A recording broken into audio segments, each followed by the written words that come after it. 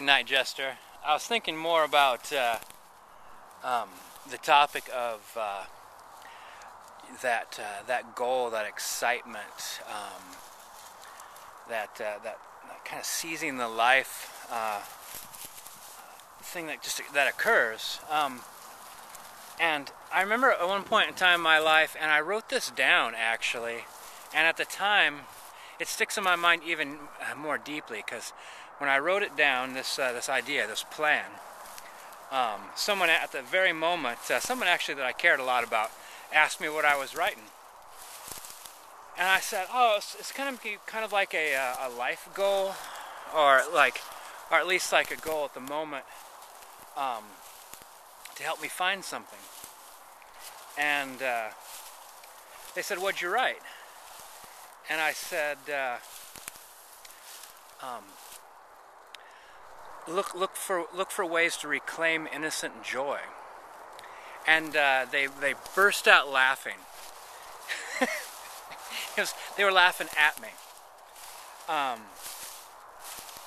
And when they were done having their hoot and holler, they asked me what my plan was, and I'm like, I don't know. I'm just going to start now. I mean, that's the heading. Now I'm going to start brainstorming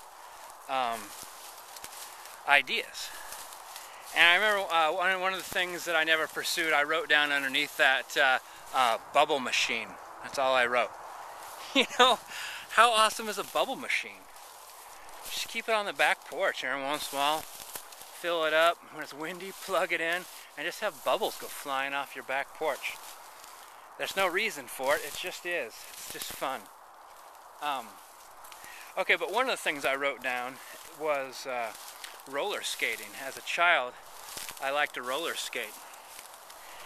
And so I thought, oh, I'm gonna get me some roller skates. And I hadn't roller skated in a million years. And when I tried them on in the store, I got, actually I'd done some research, and I knew these really great pair of adult skates that a lot of people that were doing on YouTube, they were doing fancy tricks and stuff, were wearing these skates. So I went and bought those.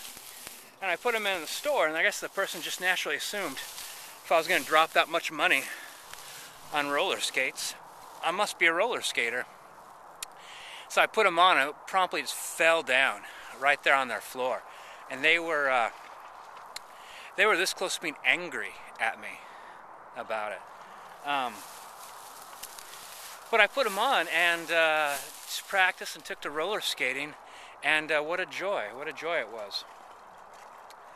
And I think that based on that success, I was going to start looking into my past, because sometimes you follow paths of enjoyment and you get to a point where you stop. Like I was thinking, I stopped doing yoga about when my business stopped, and I realized that I shouldn't have let that cease then. What I should have done is got in touch with it again. Gone back and taken classes rather than, like it wasn't something that it should have ceased. It's something I should have tried to find a new way to explore. So yeah, I'm going to be thinking a little bit more about that, and searching for ways to regain those innocent joys. Alright, well I just thought I'd add that to your video, or our video, and yeah, I'll see you in the tubes.